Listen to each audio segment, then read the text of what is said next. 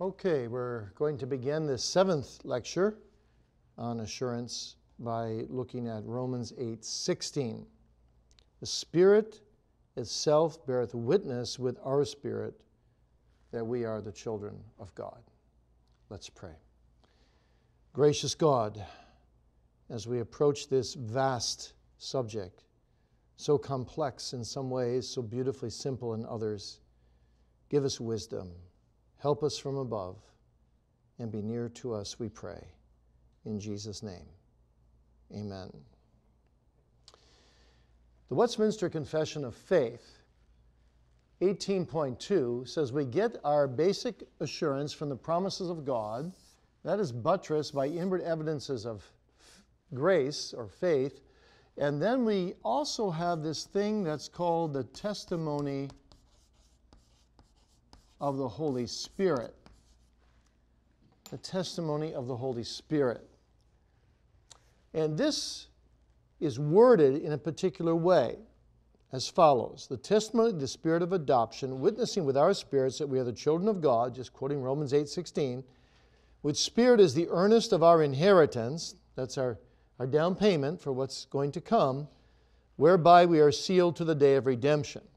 So as surely as we have that direct testimony of the Spirit to our souls, the witnesses with our spirit, so surely we know we're sealed to the day of redemption. Now, this is the most difficult part of assurance in the Westminster Confession. And the divines knew that there was a vast amount of mystery surrounding this subject. Because whenever you talk about the Holy Spirit, it is a bit mysterious, isn't it? Because we can't see the Spirit the way we can see Jesus in our human flesh, and there's so much about the Spirit that is mysterious to us. He's like the wind who comes and blows when and where He will. But also the divines worded it this way because there was a minor disagreement among them. It wasn't substantive. That created division. But basically what happens is that some of the divines said the testimony of the Holy Spirit is actually given to the evidences. So they would say evidences / by the testimony of the Spirit. There's really not a third category. That's the way Anthony Burgess felt. So when I reflect about my hungering and thirsting after Christ's righteousness, and I conclude that, yes, I do hunger and thirst after Christ's righteousness, the Spirit is witnessing with my spirit that that's true, so that my conscience is clear when I say, yes, I do know something of that, and therefore the conclusion is I'm a child of God. So the other group of divines, people like Samuel Rutherford and others that were there at Westminster, said, yes, it's true, the Spirit's testimony is needed here, but we want to talk about something else. A direct testimony of the Holy Spirit that comes with power to comfort the soul. And so they had in mind not something reflective, but something direct. They called it an immediate act of faith, a direct act of faith, rather than an immediate act of faith through the means of reflection. So a direct act of faith is, I'll just pick a text. Say, God speaks this promise to your soul with a great deal of power. I have loved thee with an everlasting love, therefore with loving kindness have I drawn thee. Well, that can give you a boost in your assurance big time if you feel that text is powerfully applied to your soul. And so at such times, the believer feels the personal application of the word to his soul by the Spirit, witnessing with his spirit that this is true for him. And when that happens, may not be very frequently, some believers may never have this, others may have it once in a while in their life, we must not elevate that above these two kinds of assurance, because then we might end in mysticism. They warned about that. We must always subject it, make sure it's grounded in the Word, make sure it corroborates with the fruits of our lives. But when we receive that testimony of the Holy Spirit directly, that can be very sweet in our spiritual pilgrimage to the celestial city. And it often seems at such times that the Holy Spirit is picking out of the 1,189 chapters in the Bible the particular text from the particular chapter that is most suited for our particular need at that point in time. And we just marvel. It can come in a sermon, it can come in your meditation, it can come in your daily Bible reading, it can come out of nowhere, where you can be doing something else and it's suddenly as if the Holy Spirit just impresses you, overwhelms you with a particular text, a direct testimony of the Holy Spirit. J.I. Packer describes it this way.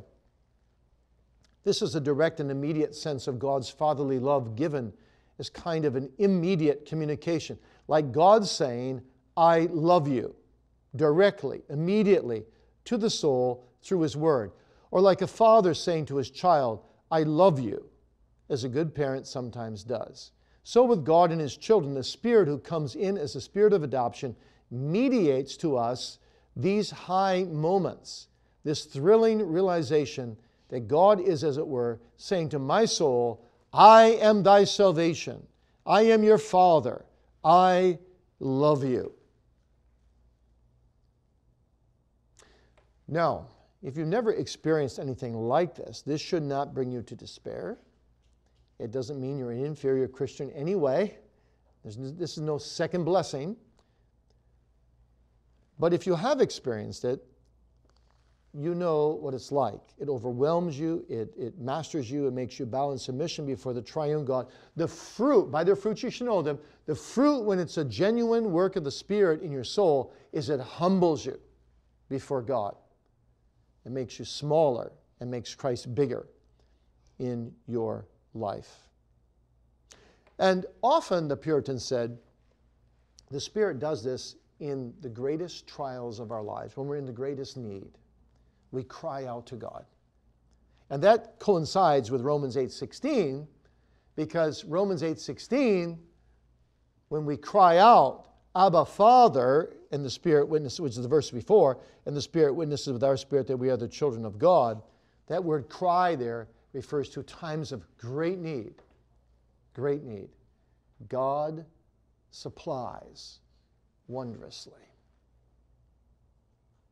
I can tell you in my own life, for example, I've had this a handful of times. But I had it once when I was in just tremendous need. It was for a long period of tremendous need. I had 5 different people in different places around the country when I was in tremendous need call me up and tell me that the Lord has laid upon their heart Isaiah 54, verse 17, for me. No weapon that is formed against thee shall prosper, and every tongue that shall rise up against thee in judgment thou shalt condemn. For this is the heritage of the servants of the Lord, and their righteousness is of me. That's the really comforting part. Their righteousness is of me, saith the Lord. And every time I got one of those calls, that text had been, I should tell you this, that text had been very precious to me earlier in my life when the Lord applied it to me powerfully. It just reinforced. And it just gave such an assurance in my soul that God would not only bring me out of this trial, which He did eventually, but also that He was my God and my salvation. So when this happens, there's a sweetness, there's a power to it. Then thy word becomes sweeter than honey and a honeycomb. And all the graces of God within you, it feels like they're all augmented. And you walk with a greater tenderness before the Lord and a greater sense of love and this type of thing. So this is what Samuel Rutherford, William Twiss, Henry Scudder, Thomas Goodwin, that group of divines at Westminster believed then that the witness of the Spirit described in 8:15 of Romans contained something distinct from that of verse 16. So they said The Spirit's witnessing with the believer's spirit by syllogism, verse 15, was something different from his witnessing directly to the Spirit, believer's spirit, by direct applications of the Word. So Henrik Meyer, in his New Testament commentary, says the former, that is, the evidences, leaves in its wake the self-conscious conviction, I am a child of God. Praise be to God. And on the basis of the syllogisms, finds freedom to approach God as Father. The latter speaks the Spirit's pronouncement directly on behalf of the Father, you are a child of God. And on the basis of hearing sonship from God's own word by the Spirit, we approach Him with the familiarity of a child. So both have the same effect. It's just that usually the direct testimony of the Spirit comes with a considerable degree of power and may give a real boost to assurance at that particular moment. Now, the important thing is that all the divines were agreed that if this was true, the direct testimony of the Holy Spirit, it was in no way superior to the other two. All would say that except for Thomas Goodwin, and I won't get into that detail. Goodwin actually did think it was superior. But that's why I said these two are like your meat and potatoes, the promises and evidences, and the testimony of the Holy Spirit is like a sweet dessert after the meal. But where all the divines were agreed on was that the best way to approach assurance of faith is to strive by the grace of God, and we'll hear about that in our next lesson about how to cultivate assurance, to strive for as much of all three kinds of assurance as possible. The more you have of all three kinds, the greater, the more robust is your joy in the Lord, and the greater is your assurance of faith. The important thing also that they all agreed on is that the activity of the Spirit is essential in all three kinds of assurance. Without the Holy Spirit, you don't have, according to Paul, according to the Puritans, any assurance. As Burgess said, as a man by the power of free will is not able to do any supernatural good thing, so neither by the strength of natural light can he discern the gracious privileges God bestows upon him. Without the application of the Spirit, the promises of God will lead to self-deceit, carnal presumption, and fruitless lives. Without the illumination of the Spirit, self-examination, number two, the evidences, tends to introspection, bondage, and legalism. The witness of the Spirit, divorced from the promises of God and from scriptural inward evidences, will probably lead to unbiblical mysticism and excessive emotionalism. So the three reinforce each other when they are given by the Holy Spirit. Now, I have personally in my life thought long and hard about the testimony of the Holy Spirit for well over 30 years. This has been a very dear subject to me, not just because it was my doctoral dissertation, but because I'm a pastor, and I pastor people who struggle with assurance. So I've written to people. I had a correspondence chain for a while with Ian Murray, for example, and I really think that Ian Murray has the right balance when he said to me, I do believe that this can be in the lives of certain people, but it must never trump the promises or the evidences, because we need to be careful not to get into some kind of second blessing with this. But I think that if you deny the third form of assurance here altogether, and you take this all as one run-on sentence, then you have another problem. What do God's children do with this special kind of assurance? Because many of them, I've talked to hundreds of people in my life who've experienced something similar to this. Even in my own personal life, when I was delivered from my bondage of sin, the Lord spoke through one of His messengers, there's a way of escape in Christ Jesus, even for you, speaking to someone else. But it came to me with so much power. it set my soul at liberty for the first time in my life. My sins rolled off my back. I was overwhelmed. I was rejoicing. I was weeping. I went to bed weeping. My hands were up in the air till about 3 o'clock in the morning. It's the only morning in my life I think I was Pentecostal in a way. I was just like rejoicing with joy unspeakable. And 3 o'clock in the morning went down. I woke up my dad, brought him out, told him my soul has been saved. And from that moment on in my life, my assurance has wavered in different circumstances. And I've grieved that I'm not more sanctified than I am. But from that moment in my life, I've never doubted in any substantial way my salvation. That was a defining moment in my life. And I feel like the Holy Spirit directly applied these words to my soul through the Word. Through the Word.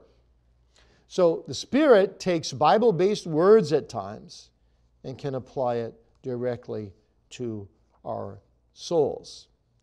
And Richard Sibbes describes this experience well, another Puritan. He says, the Spirit doth not always witness unto us our condition by force of argument from our sanctification, but sometimes it pleases Him to immediately, by way of His presence, as the sight of a friend comforts without discourse, so by His very presence He can enlarge our soul and give us comforting joy by direct application of the Word of God, taking the things of Christ and revealing them directly to us through the Word with an unusual degree of power, so that we may know a peace that passes all understanding. Now, I want to read a quote to you. It's a bit lengthy, but it's from James Boyce, who's well-respected in Reformed circles, as you know. It's taken from his exposition of Romans, where he works with this text. This is what he says. I am convinced that Romans 8:16 teaches that there is such a thing as a direct witness of the Holy Spirit to believers that they are sons or daughters of God, even apart from the other proofs I have mentioned. Proofs being the inward evidences. In other words, it is possible to have a genuine experience of the Holy Spirit in one's heart. Experience the Spirit? I know the objections. I know that no spiritual experience is ever necessarily valid in itself. Any such experience can be counterfeited, and the devil's counterfeits can be very good indeed. But the fact that a spiritual experience can be counterfeited does not invalidate all of them. I also know that those who seek experiences of the Holy Spirit frequently run to excess and fall into unbiblical ideas and practices. Every such experience must be tested by Scripture. But in spite of all these objections, which are important, I still say that there can be a direct experience of the Spirit that is valid testimony to the fact that one is truly God's child. Haven't you ever had such an experience? An overwhelming sense of God's presence? Haven't you at some point, perhaps at many points in your life, been aware that God has come upon you in a special way and that there's no doubt whatever that what you are experiencing is from God? You may have been moved to tears. You may have felt deeply some other sign of God's presence, by which you were certainly moved to a greater and more wonderful love for Him. See, that conclusion is important. It bears fruit. You end up loving God more. You're humbled more beneath Him. So what are we to make of this? Well, let me give you some conclusions. Number one, do not make too much of these experiences. The main thing in the Christian life is to walk every day in God's promises and precepts. Number two, such experiences must be tested by the Word of God to avoid false mysticism. If such experiences are merely emotional, they will not be grounded in the truths of God's Word. Three, such experiences must be tested by the fruits of our lives to avoid antinomianism. If these kinds of experiences produce the fruits of the Spirit, love, joy, peace, long-suffering, gentleness, goodness, faith, meekness, self-control, the fruits of the Beatitudes, etc., you may know by their fruits that they were genuine testimonies of the Holy Spirit. If, however, the fruit of such experiences that you become puffed up with your experiences and you end up living a careless and presumptive lifestyle, a kind of high-minded attitude of superiority over other Christians, you can be absolutely sure these experiences are of the devil and not the Holy Spirit. All Spirit-worked experiences bear God-honoring fruits. And finally, such experiences also involve the testimony of the Holy Spirit witnessing with our spirit that we are the children of God. That is made abundantly clear also by the Canons of Dort written 30 years earlier before the Westminster Confession. Though using slightly different language, it's interesting, the Canons, Head 5, Article 10, provide the same primary ground of assurance and the same two secondary grounds of assurance that Westminster does. And so it says this: this assurance, however, is not produced by any peculiar revelation contrary to or independent of the Word of God. That's against Roman Catholicism. This is the Canons of Dort now. But assurance springs, number one, from faith in God's promises, which He has most abundantly revealed in His Word for our comfort. Number two, from the testimony, they jump to number 3 on Westminster, from the testimony of the Holy Spirit, witnessing with our spirit that we are children and heirs of God. And number 3, lastly, from a serious and holy desire to preserve a good conscience and to perform good works, which is another way of saying evidences of grace. So in summary, the activity of the Spirit is essential in every part of assurance. Without the application of the Spirit, promises of God lead to self-deceit and carnal presumption. Without the illumination of the Spirit, self-examination will produce introspection. And the witness of the Spirit, divorced from the promises of God and from scriptural inward evidences, will degenerate into mysticism. These 3 great strands should not and cannot be separated from each other.